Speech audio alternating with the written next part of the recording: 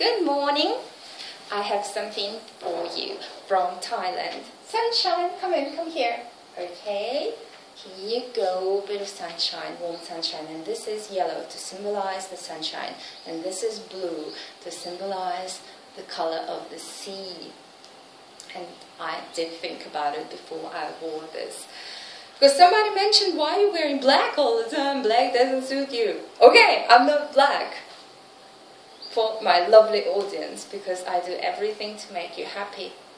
Woo, that goes against the rules. But hey, this is what it is. I make you happy, you make me happy, I make you happy back, and then you make me more happy. Everybody is happy, blah, blah, blah, happy, happy, happy. The topic for today is balance. Balance is all around us. In nature we have day and night, we have hot and cold, we have black and white, and we have male and female, we have dominant and submissive. There is always yin and yang, right? And we should strive for balance in our little universe. And by our little universe, I mean you, your body. This is your little universe. You have your own heart, your own digestion tract, you have everything. You are independent. You can exist on your own. Means you are a universe. In Lena theory. But okay, you can argue with it. Doesn't matter. Not the point. Point is balance. If you hold an important position at work, you have people obeying you, you have power. When you come back home, what do you want? You want somebody to be above you.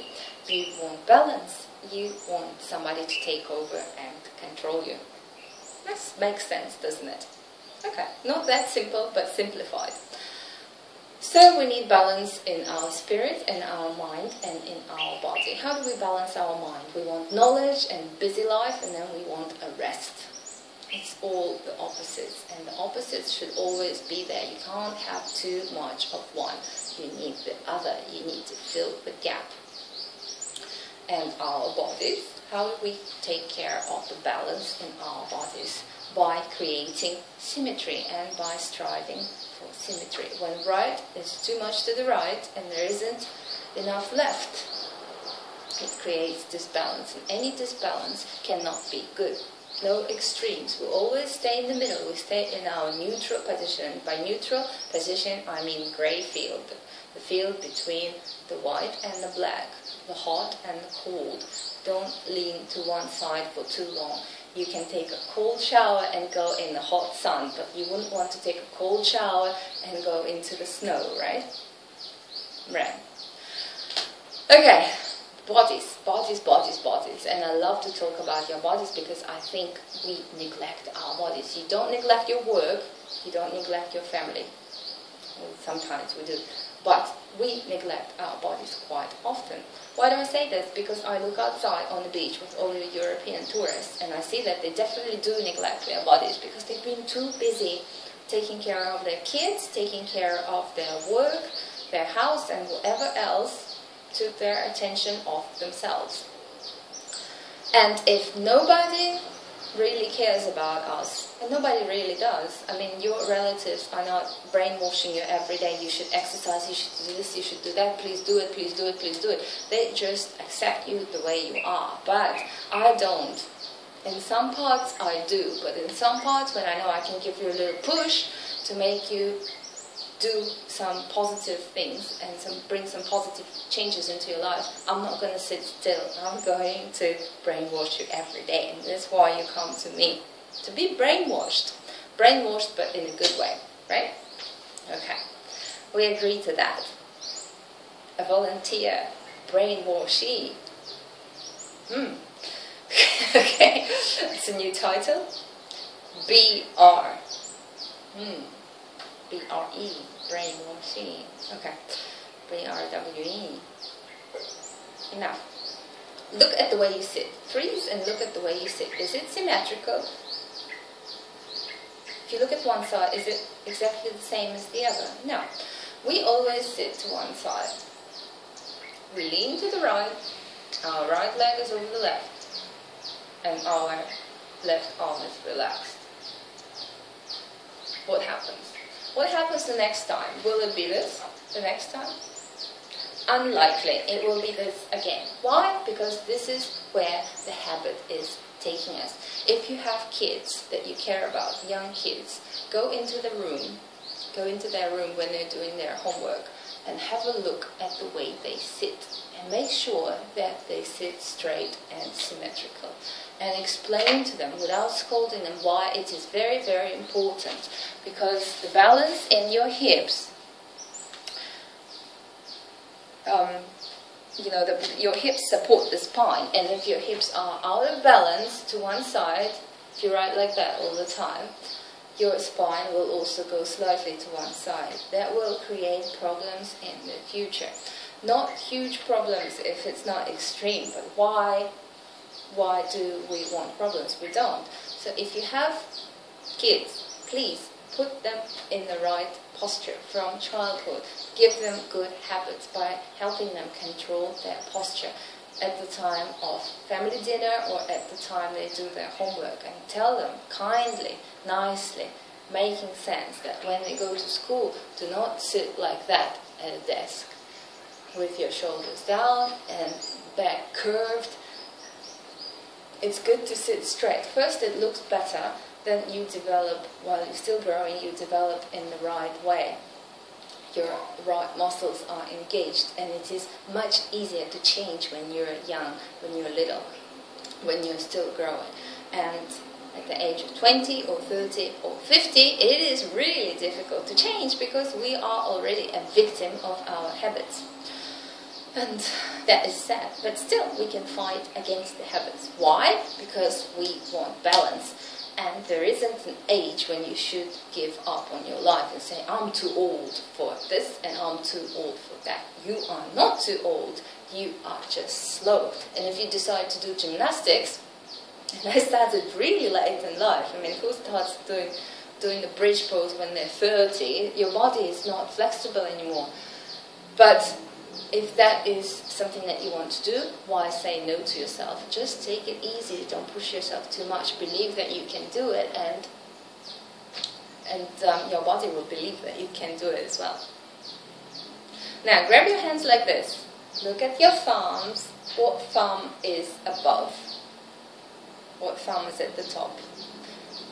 Relax your hands, grab it again. The same thumb. Now change them into this unnatural, awkward position. Does this feel awkward? This is not how it should feel. This is your habit. This is imbalance. Now what else can I do? Cross your arms. Cross your arms. Right on top. Cross your arms again. Right on top. Now do it the other way around. Oh, this is awkward. This is what I mean by imbalance and by striving towards balance. You bring balance into your body, into your life by doing something which you naturally wouldn't do, which feels awkward and feels uncomfortable. But it pays off, it brings results and it brings changes.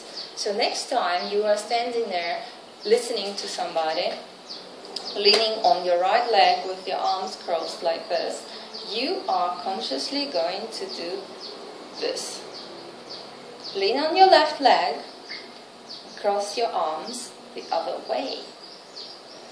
And when next time you find yourself at your friend's house sitting on the sofa doing this, you are going to control your position by changing to this.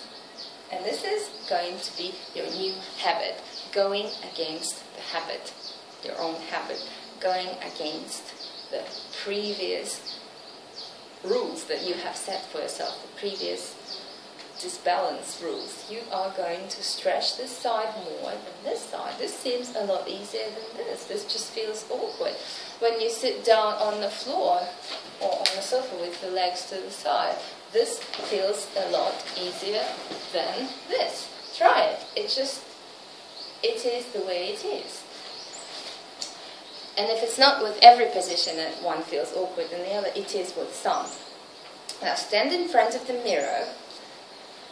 Today, when you do your teeth in the evening, take something straight, like a book or something large and straight. Hold it so it's parallel to the bottom part of the mirror, and align it with your shoulders and check if your shoulders are on the same line or a little bit off.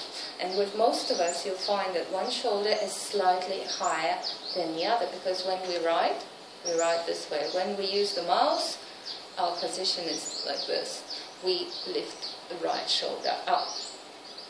What can we do? We are right-handed, or most of us are. Left-handed people, the same way to the left.